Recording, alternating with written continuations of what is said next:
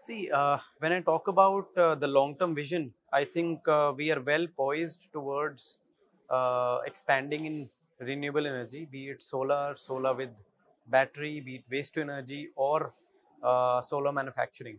I think all these business units are in a way central to our strategy, and whatever investments we've gotten or whatever investments we will be getting in future will be towards supporting our growth in the entire renewable space.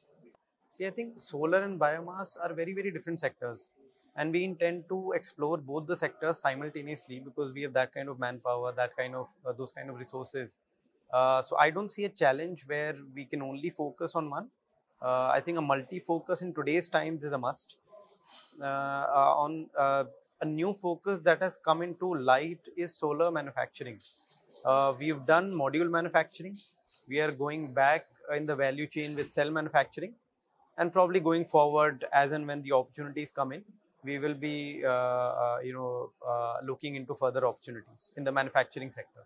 So technologically, I think we've grown as an organization. There is a new learning with every new project that we implement.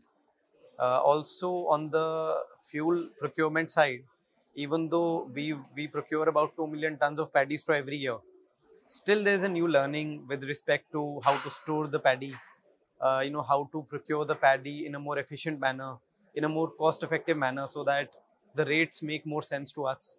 So I think these are the two major areas. And another area that has just come into light for us is how to skill the people, especially in the biomass sector. So we've been working with certain technology providers of ours, maybe some of the government institutes, in order to skill the people in a better way to produce uh, to run the plants more efficiently.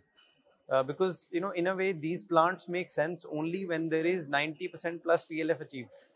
I think on the regulatory side, personally, more and more push has to come in, similar to what happened with the solar sector back in 2015.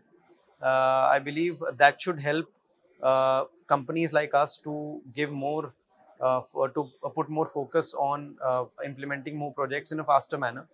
On the financial side, I believe the financial institutions are quite impressed with our growth. So I don't see a challenge when it comes to financing. It's only the regulatory side where now the governments are realizing, the benefits of these projects, but more push has to just come in.